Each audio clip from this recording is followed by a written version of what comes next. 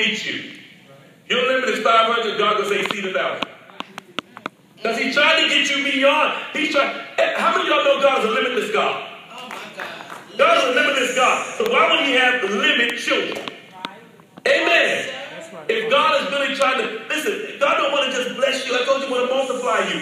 You talking about, God, I just want God to get me an apartment. Amen. See, that's the problem. You're limiting. You limit. God said, I got to get you beyond that. God, listen, I'm telling you, we went to lease a house. Y'all better hear me in the Holy Ghost. We went to lease a house. I said, we're going to move. Let's go and lease this place. I really want to get tired of it right now. I'm not sure. Lease house. God said, don't limit me. We were looking at houses. God changed the neighborhood.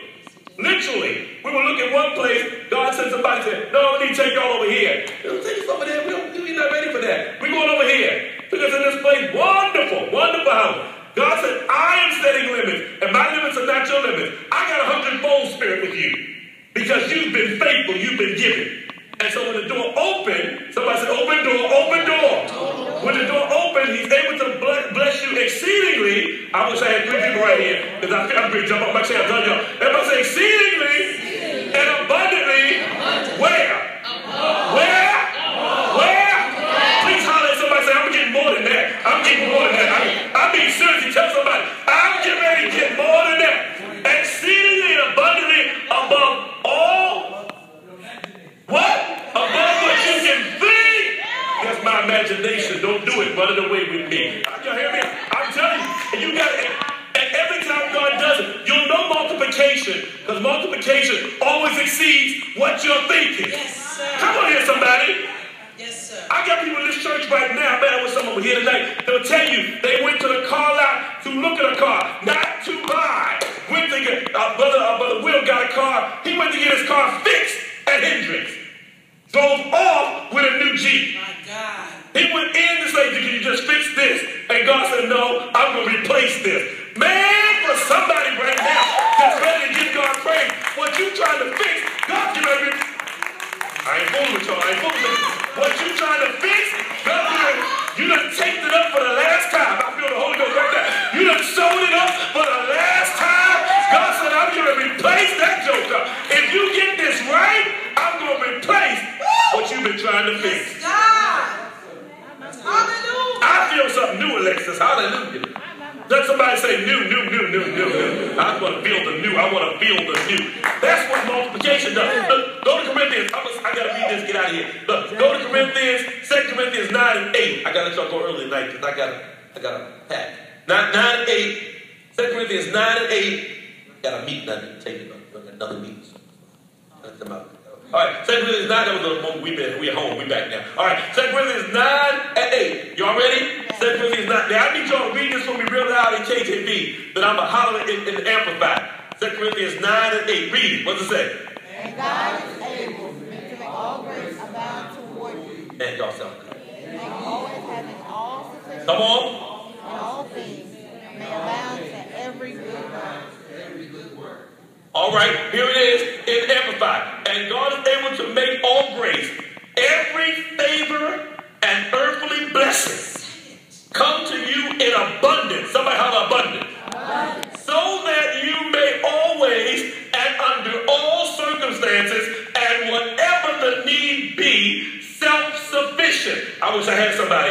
Possessing enough to require no aid or support and furnished in abundance for every good work and charitable donation. In other words, everything you need, God's going to give you more than enough by you getting the principle of faith and obedience right in His Word.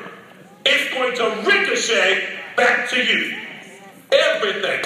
The principle has got to work for you. The favor has got to work for you. Because God has got you in a place of multiplication. Somebody say, God is going to make it up to me. I'm telling you, He put the responsibility of giving on you. God's going to make it up to you.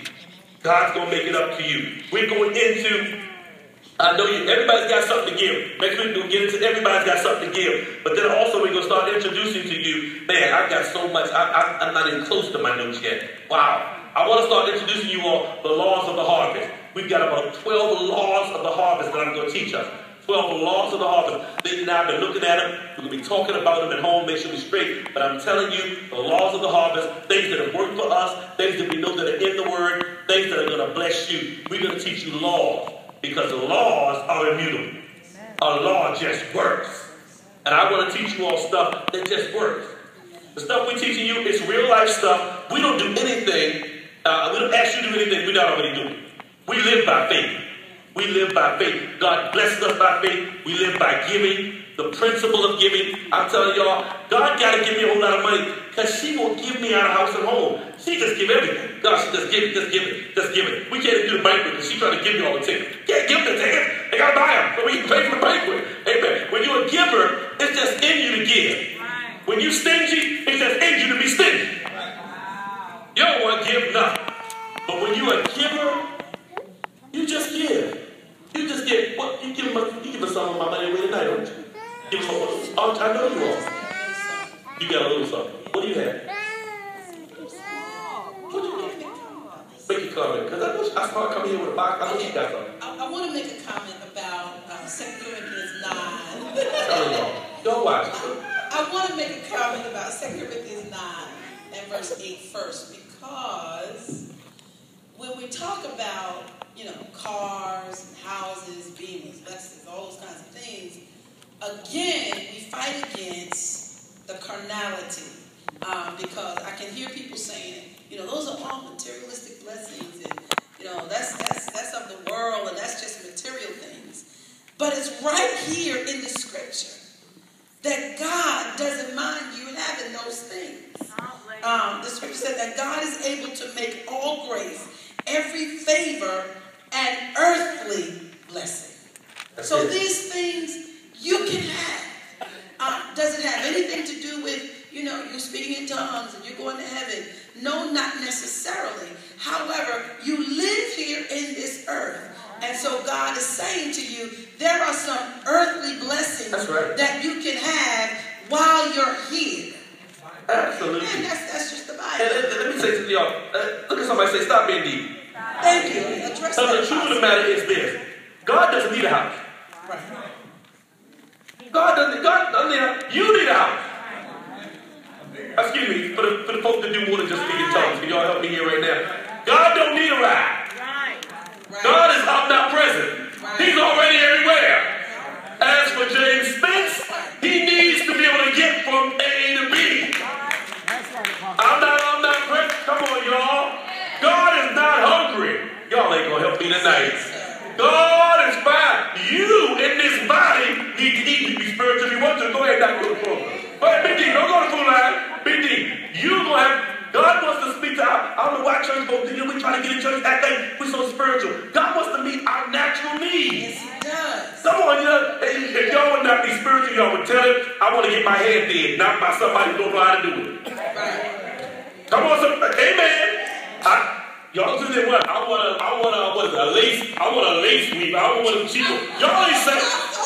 All right, y'all go ahead and be deep. All right, you don't want your nails done by somebody practicing. Oh, I messed that up. I'm trying to meet y'all where y'all are. Here, don't be edging me up practicing. Got me all back here. My hairline all back. Amen. Mother, I need somebody to know what they're doing. They're not going to do it for free. Y'all ain't saying, I want you to pay. I'll pay you. Do it right. God don't need a pedicure. He don't need a manicure. You do. Hello, somebody. Amen. God's children are taken care of. Your children need school clothes. Don't be deep on me tonight. Zariah need a school bag. God need a school bag. Amen. Your kid need college money. Right? All right. Okay. Yeah. My kid need to graduate. God already graduated. He graduated. He has all knowledge. He graduated. So that if my needs are here, why would God speak to something that's not here? The eternal life part is already promised. But he's got to meet you. What? I'm going to bless you now and then.